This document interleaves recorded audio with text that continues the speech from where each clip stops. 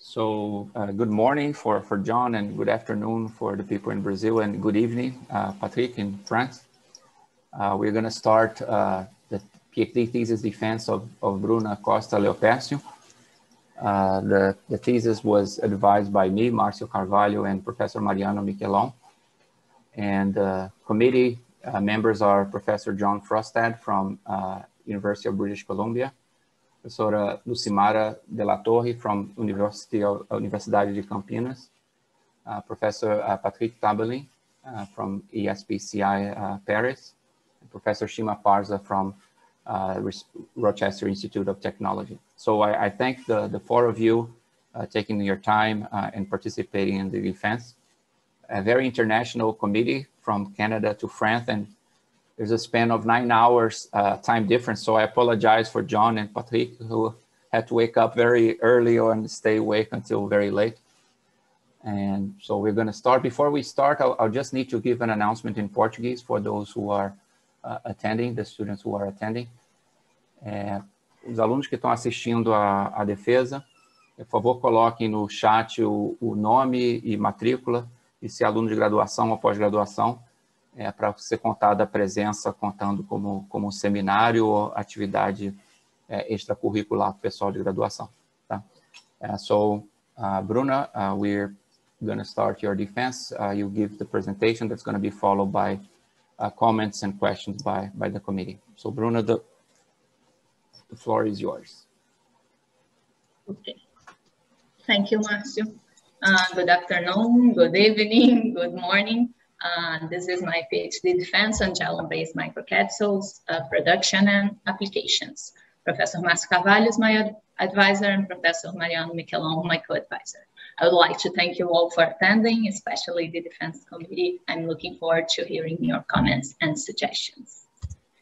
Now let me give you an overview of this presentation. First, I'm going to start with a brief introduction and literature review on microcapsules, their uses, production methods, and the advantages of using gel and gum.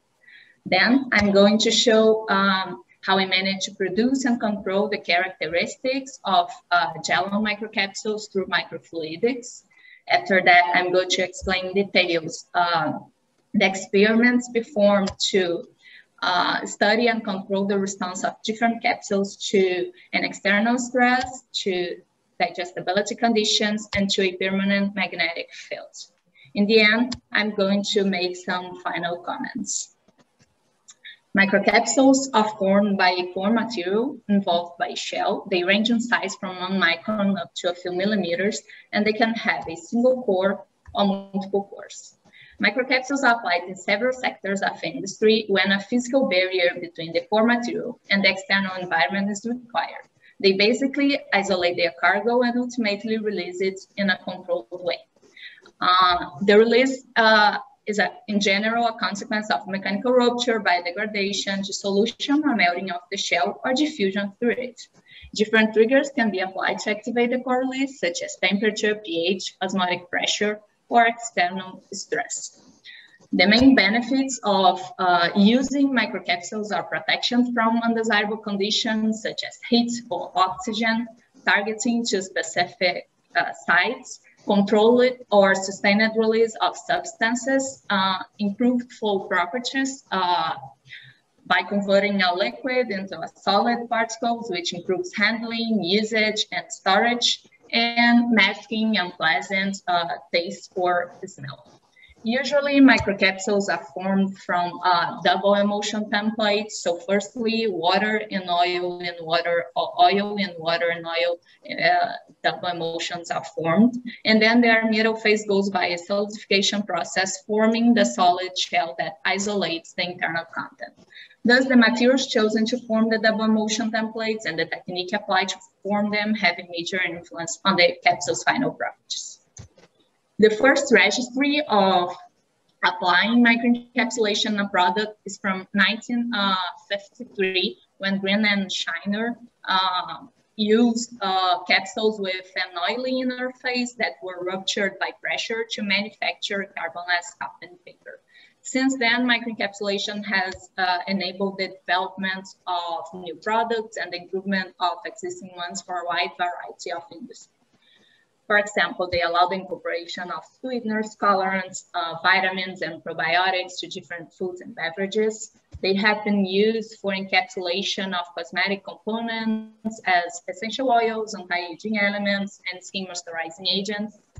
Microcapsules can also carry the rejuvenator needed in self-healing asphalt pavements. And in pharmaceutical area, they enable site-specific and sustained drug delivery, increase shelf life, reduce adverse reactions and side effects, and they also act as an alternative administration mode of some medicines.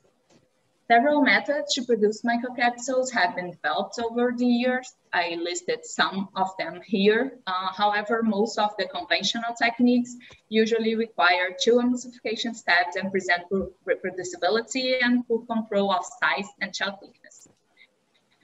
More recently, microfluidics technology has appeared as an alternative means to produce microcapsules in a more controlled way.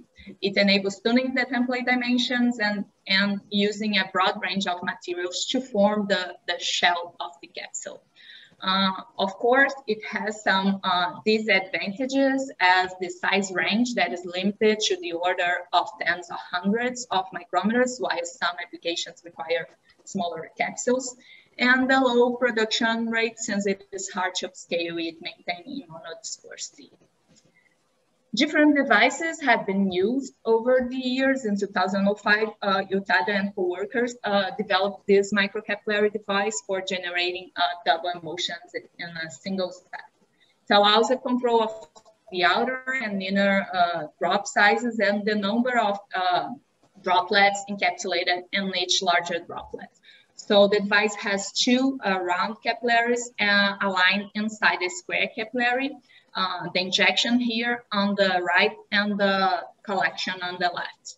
The inner phase flows inside the injection capillary, while the middle phase flows in the space between the injection and the square capillaries, and the outer phase flows in the opposite direction here in the space between the injection and the collection and the square capillaries. So water in oil in water, or oil in water in oil templates can be formed depending on the materials chosen here inside the collection tube. The authors defined 2 flow regimes with which it is possible to form microcapsules with this capillary. So the dripping regime, letter A here, and the jetting regime, letter B. The dripping regime produces monodispersed microcapsules here close to the entrance of the collection tube, while the jetting regime produces a long jet and the drops are formed downstream. The jetting regime is typically irregular, resulting polydispersed droplets with diameters greater than that of the jet. Thus, drops can be formed over a range of flow conditions governed by the interactions of viscous, inertial, and interfacial forces, which can be described by the Weber and capillary numbers of each phase. The transition from the dripping to the jetting regime occurs when the viscous stresses on the interface overcome the Rayleigh-Platon stability that breaks the jet. Water and oil in water double emulsions have been widely used as templates for microcapsules because the aqueous pore provide an ideal environment for the encapsulation of hydrophilic compounds. The microfluidic formation of oil in water in oil templates in turn has been less reported. And this is the focus of our research. This lack of water-based microcapsules can be associated to the shear thinning behavior of aqueous polymer dispersions, which may hinder flow stabilization. Then CPN alternatives to solidify water-based polymers, as well as to control their cross-linking rate. The difficulty on achieving the continuous dripping flow regime due to the high viscosity of the inner and outer phases. The difficulty to choose the ideal surfactant to stabilize each interface, as well as the oil types to compose the inner and outer phases, and the continuous phase of the final microcapsule dispersions being an oil phase, which may be a limiting factor to some applications. Jalangan is the natural, vegan, non-toxic, and biodegradable biopolymer capable of forming hydrogels in the presence of cations. Therefore, it is approved by several regulation agencies. Its gelation process has 3 stages. First, the molecules are in their natural disordered coil state. Then when heated, they start to form these double helixes. And in the presence of cations, these helixes are connected, forming a well-structured branched porous network.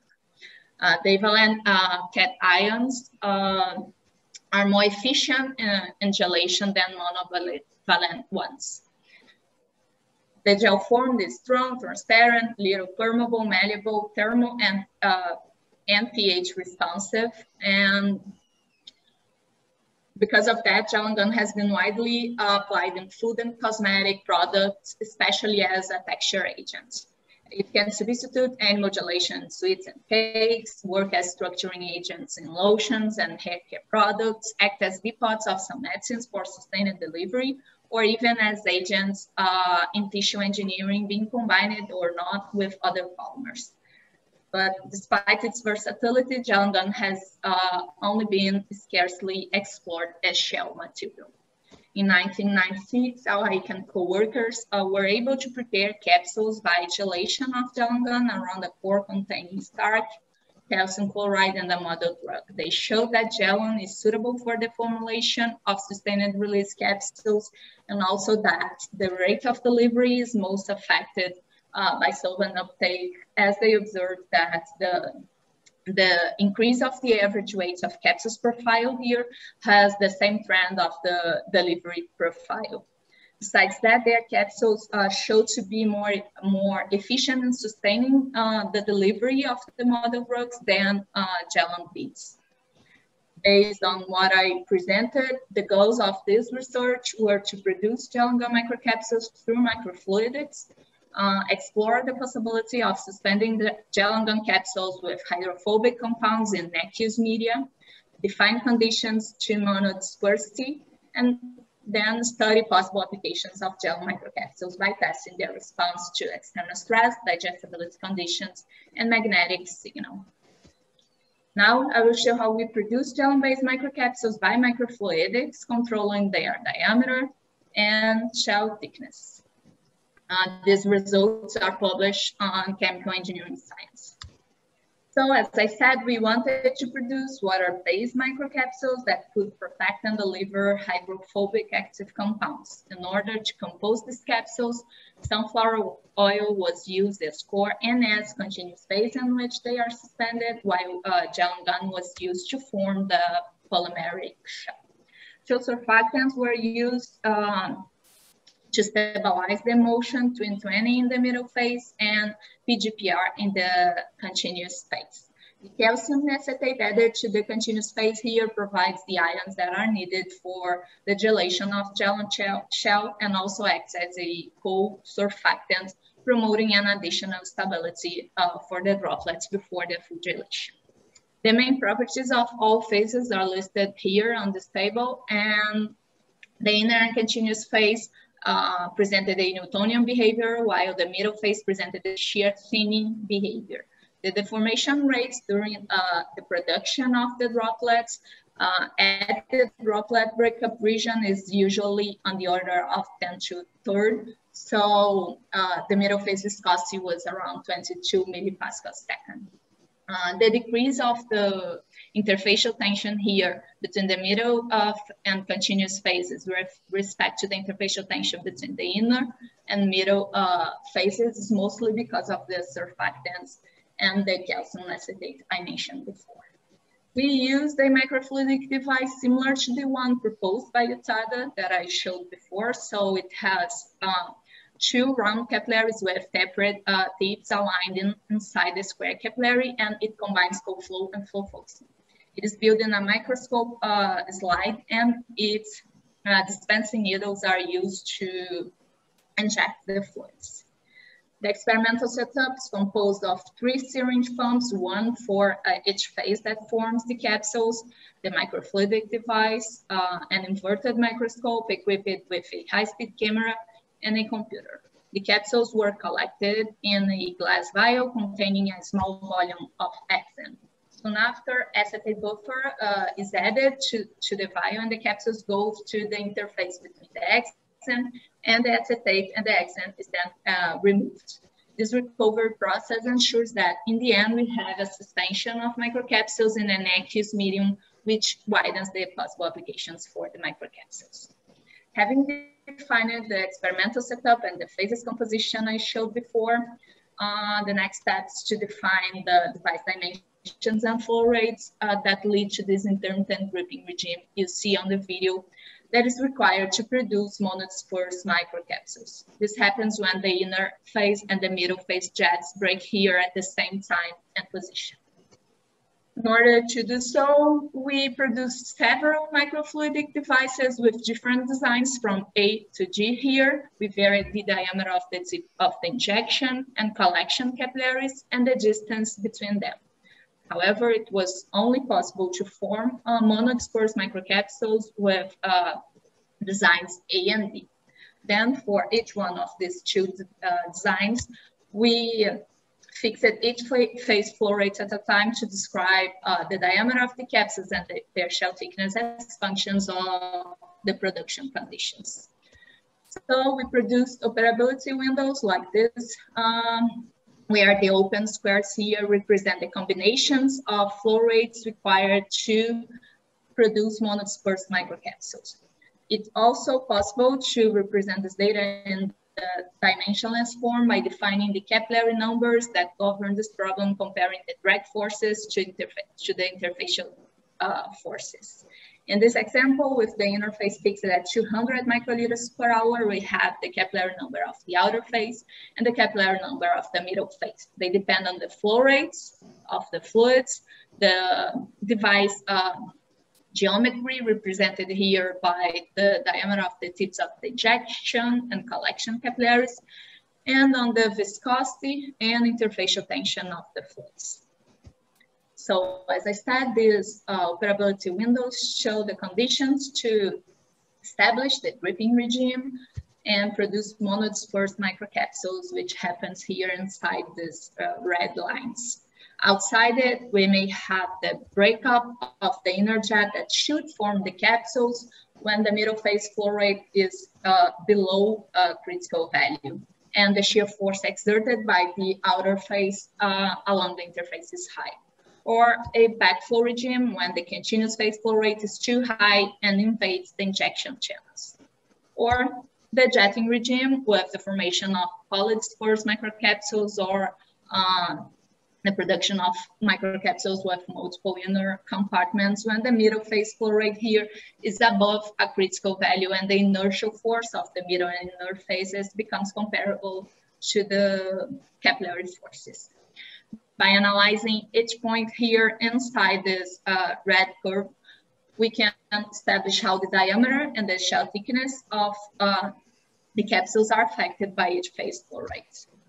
So we can write the capsule's diameter as a function of the continuous phase flow rates for several values of the middle phase flow rate.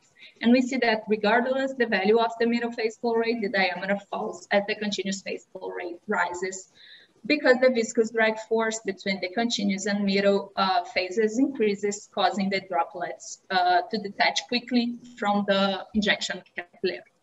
Since the curves for different values of the middle phase flow rate are very close here during the experiments, it was clear that we should change the continuous phase flow rate to control the capsule diameter.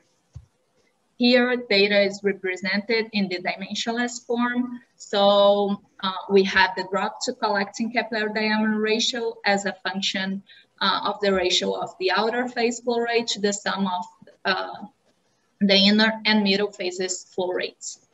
And all data collapse into this single power law curve here, which is similar to one reported for a different polymer.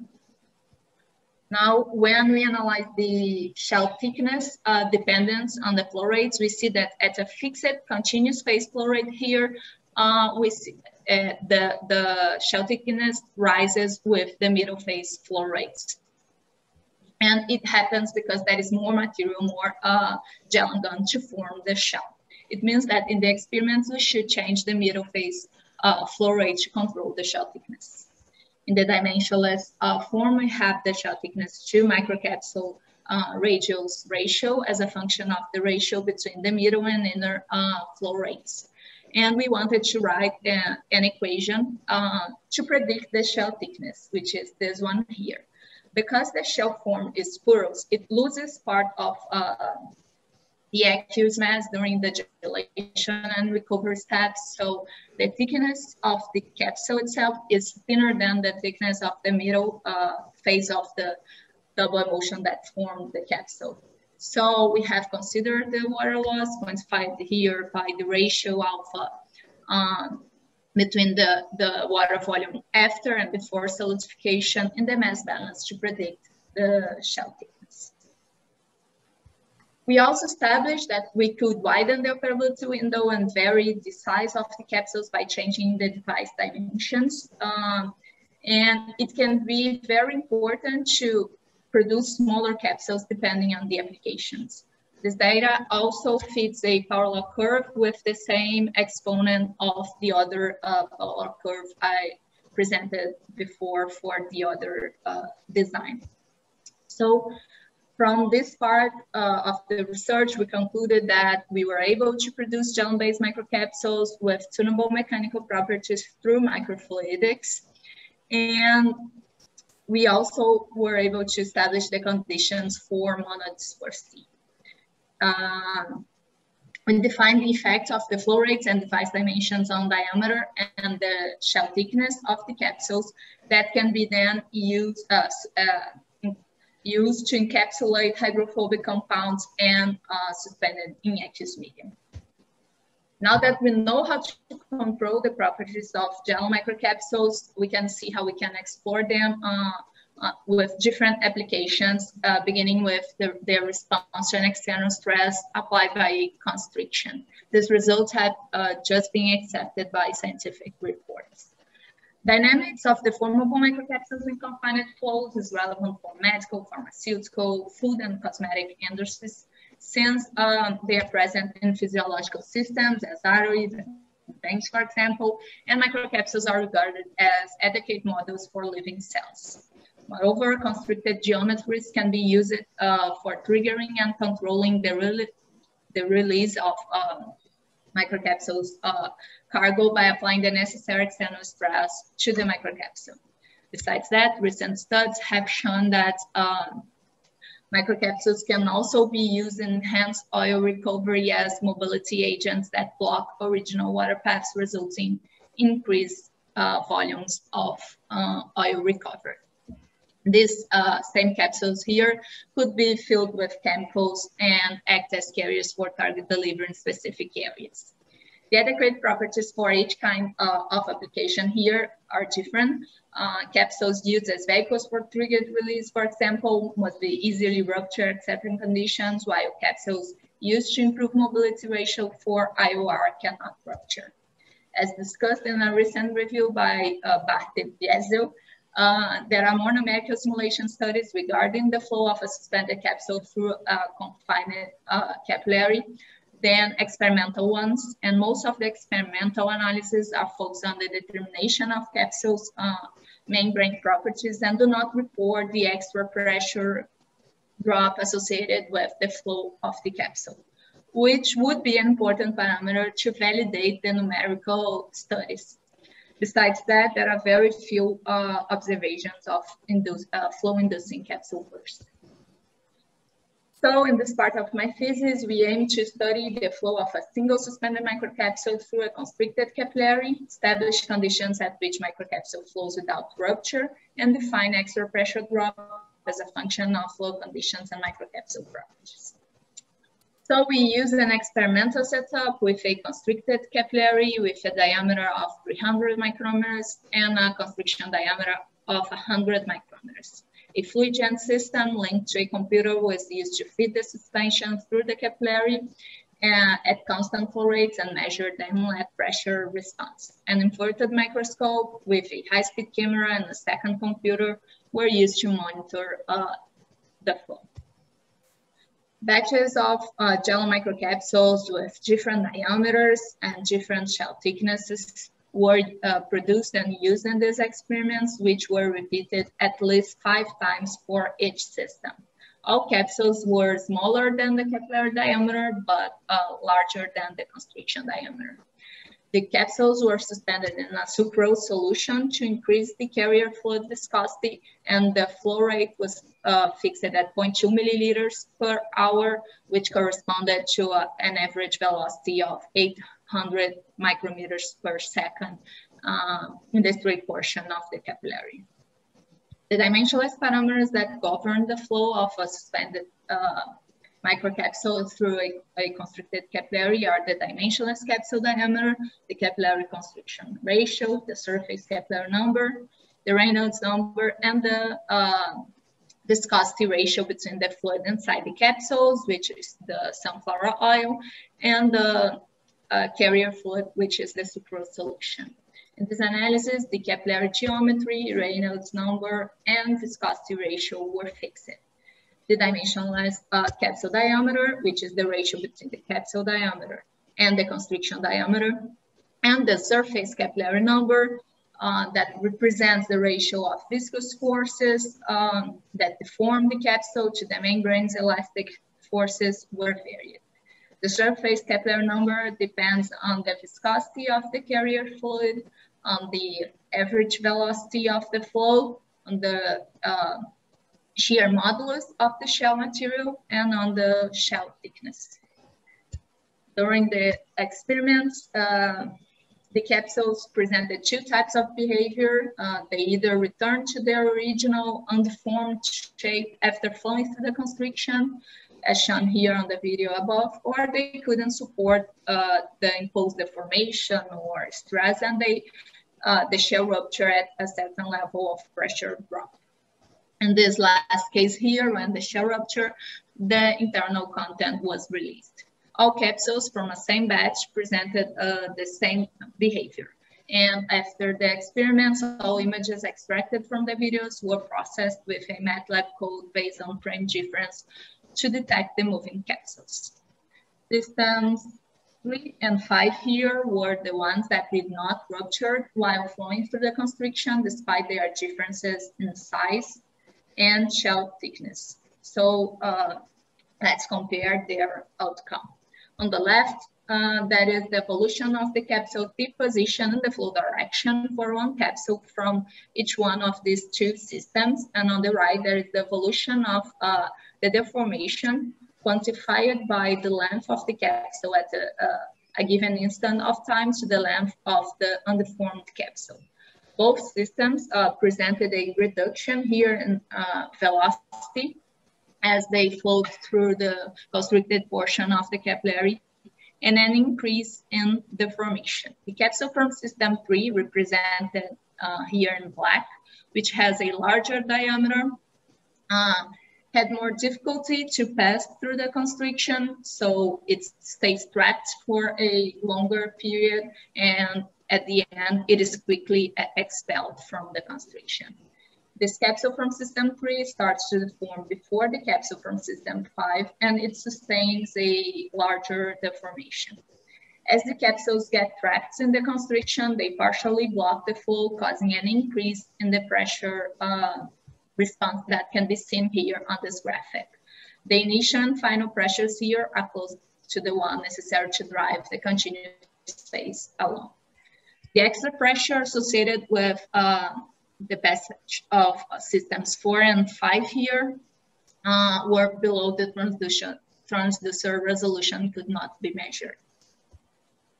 Analyzing the outcome for the systems with the same shell thickness and different diameters, so systems 1 and 3 with shell thickness of 15 micrometers, and systems 2, 4, and 5 with a shell thickness around 6 micrometers, we established that pressure drop rises with the the capsule diameter.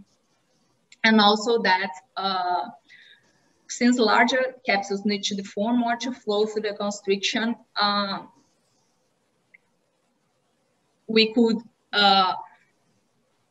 cause shell rupture by increasing the diameter of the capsules. Besides that, if we look to systems 2 and 3 here with the same diameter but different shell thicknesses, we see that the one with a thicker shell and consequently a lower surface capillary number does not rupture. Putting all data together, we see that the state of the capsule after flowing through the constriction, meaning reversible deformation or shell rupture, is a function of the dimensionless capsule diameter and the surface capillary number. At a fixed capsule diameter here, that is a critical surface capillary number above which the capsule bursts. And this critical surface capillary number decreases with the capsule diameter. So capsules from systems below this transition zone here can be used in applications that require flowing through confined space without releasing the inner content, as for example, to block preferential paths in porous media. And capsules above the transition zone, in turn, should be used in applications that require releasing the inner content triggered by external stress imposed by the constriction. So concluding this part, we were able to run experiments with simultaneous flow visualization and pressure difference measurements that allow analyzing the flow and the effects of surface capillary number and dimensionless capsule diameter. Results showed that there is a critical surface capillary number above which membrane ruptures at each level of imposed deformation. Thus, this data could be used in the design of capsules for specific applications and in the validation of numerical models. Now let's move to the next trial to assess microcapsules' response to digestibility conditions. When we say that something is gastro-resistant, it means that it can resist to the stomach environment, which has a low pH, and it can arrive intact to the intestine to release their inactive substance, for example.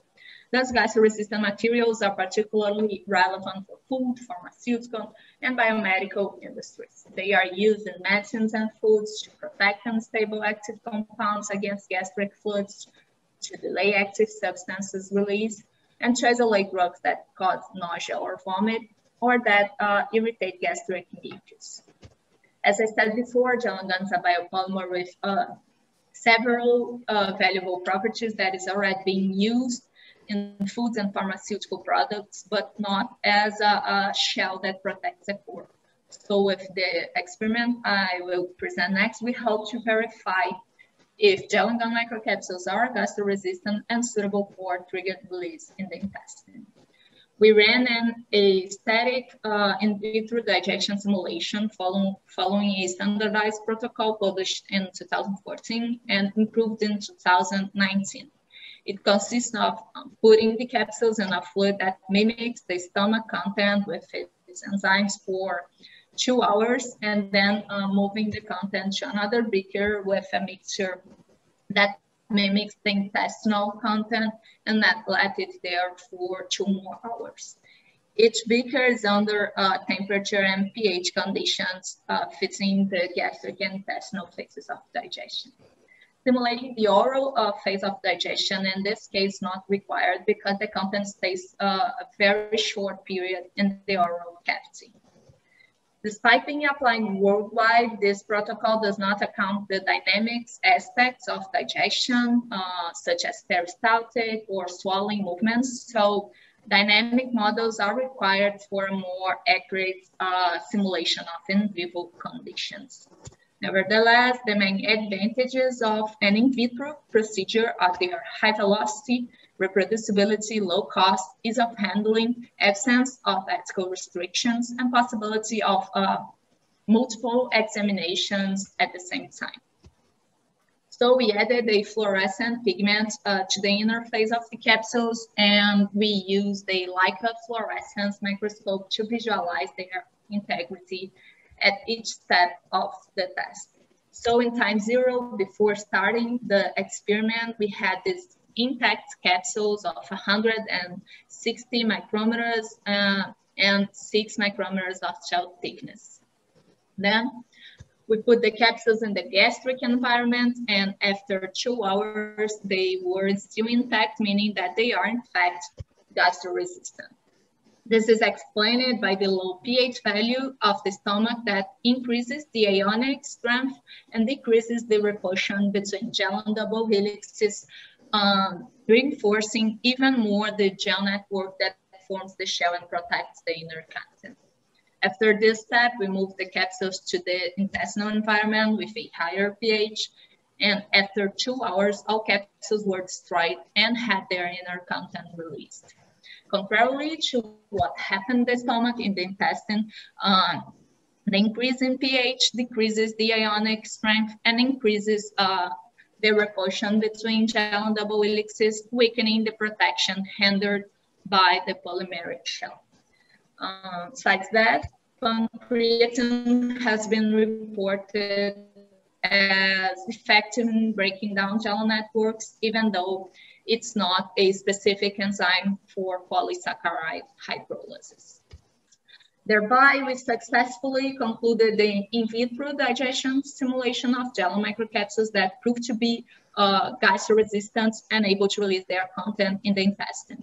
Therefore, these capsules are promising agents for the encapsulation of hydrophobic antioxidants, probiotics, and enzymes for applications in pharmaceutical, biomedical, and food industries, for example. However, tests of encapsulation and culture, as well as of in vivo experiments, are still required.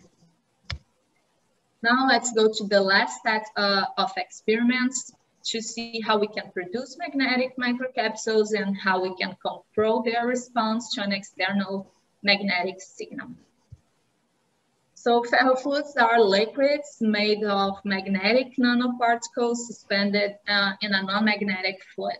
They react to an external stress by moving to where it is strongest, but they do not retain magnetization in the absence of the externally applied magnetic field.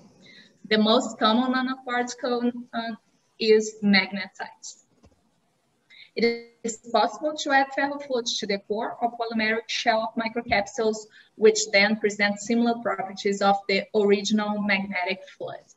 Such magnetic capsules can be employed as vehicles for triggered release that enable the remote control of their location by an external magnetic field. Their use is related to a fast effective accumulation of drugs in a specific area, which is beneficial for patients because it avoids side effects since only pathological cells are affected and reduces dosing frequency. Thus, our goals in this part were to produce water and oil-based magnetic microcapsules and study how their magnetic response can be controlled by microcapsule formulation. For the water-based magnetic microcapsules, we used gel and gun, and for the oil-based magnetic microcapsules, we used a polymer called PDMS, which has valuable characteristics such as ease of fabrication, resistance to oxidation, thermal tolerance, flexibility, thermal hardness, and has already been explored as shell material for microcapsules produced by microfluidics. So we use 2 ferrofluids with magnetite, 1 aqueous, which was added to the interface of PDMS capsules, which is water in different concentrations, and 1 oily, which was added to the interface of gel and gun capsules, which is sunflower oil, and to the shell of PDMS capsules, also in different concentrations. By doing so, we produce magnetic microcapsules with different sizes, different shell thicknesses, and different concentrations of ferrofluid in their core or shell.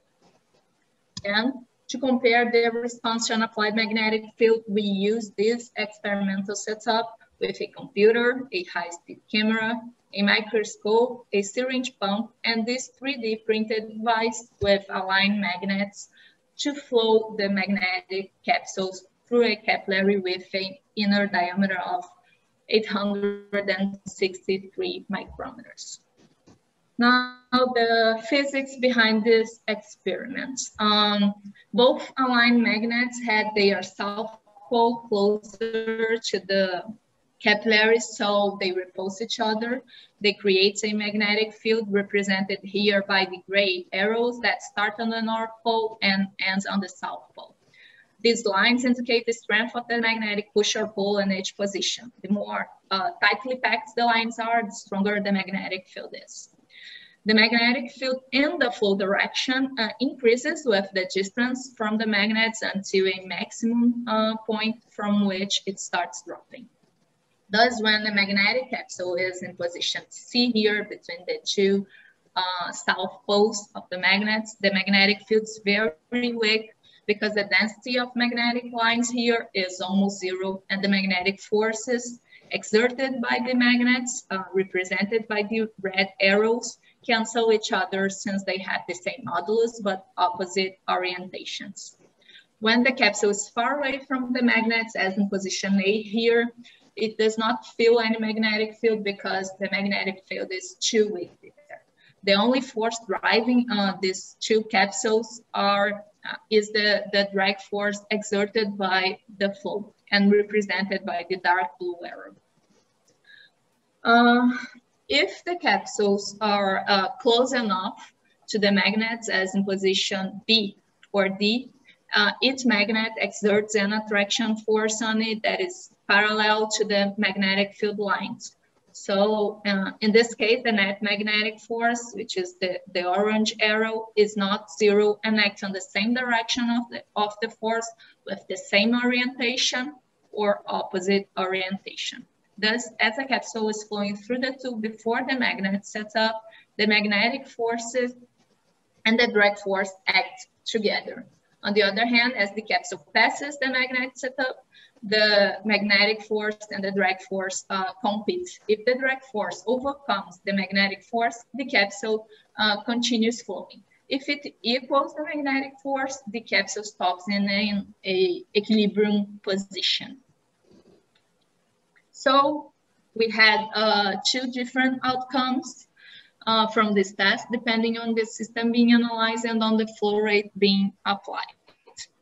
In the first case here, the capsule stopped due to the balance between the drag and magnetic force.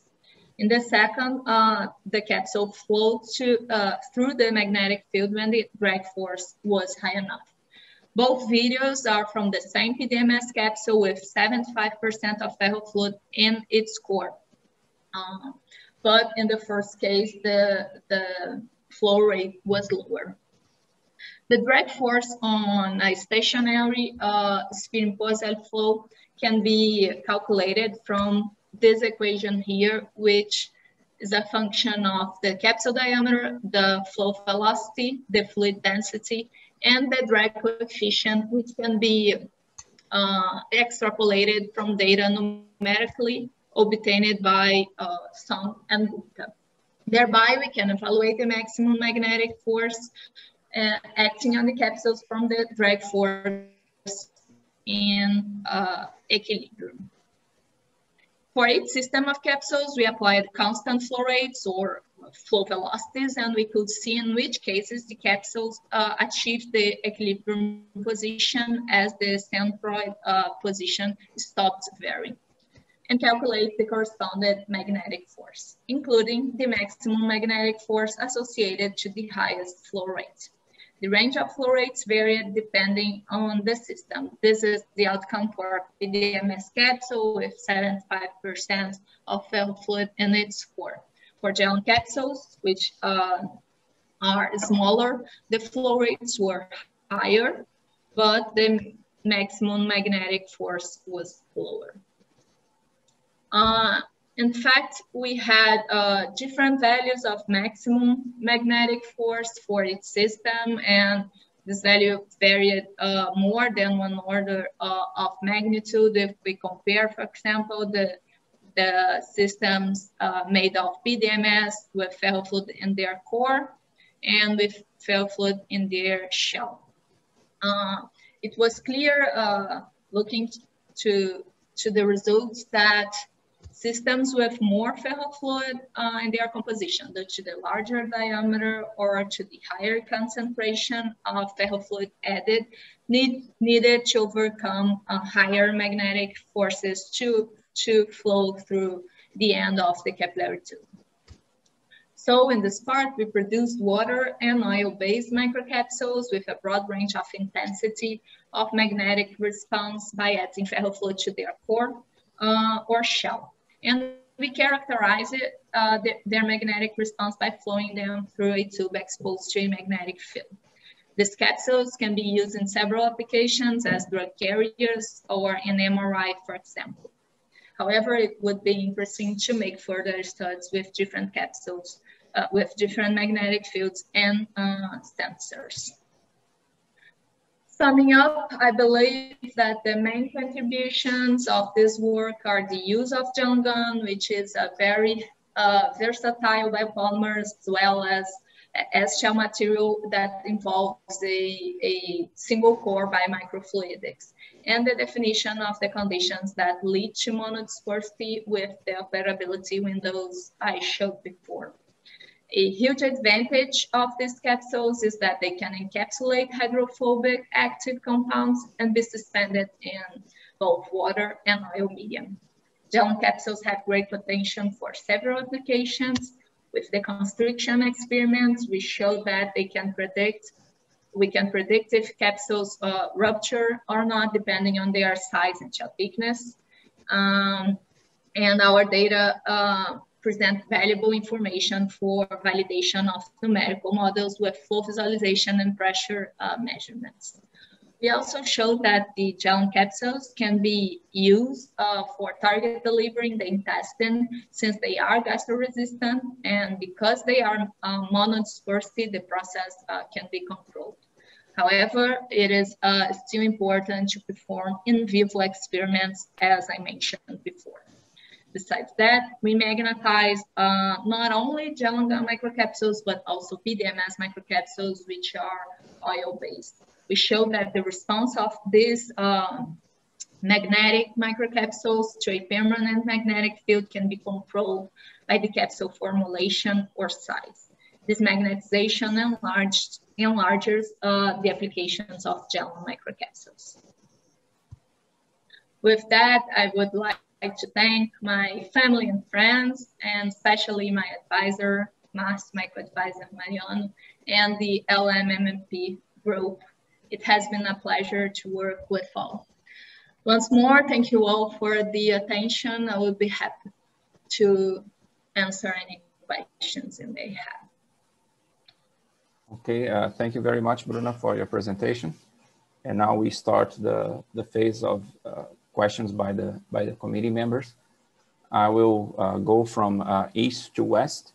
So I'll start with Patrick Tabelin and thank him again for participating in the committee. It's a pleasure to have you